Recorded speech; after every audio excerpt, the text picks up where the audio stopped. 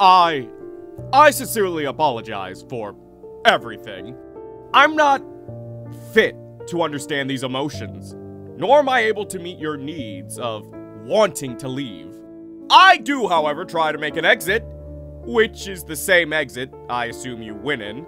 I was hiding it for a reason, that being it's not finished. I mean what I said when it's still a work in progress of mine. I try to gather information on what the other side looks like and implement it.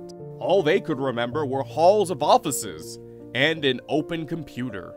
Miss Pomney, I'd like to take this opportunity to right my wrongs. Please guide me through this so it could be easier for both parties to adjust.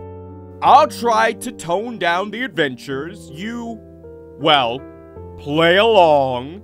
Perhaps there is a way out of here, but you'll have to assist me. So, what do you say, pal? Will you help me?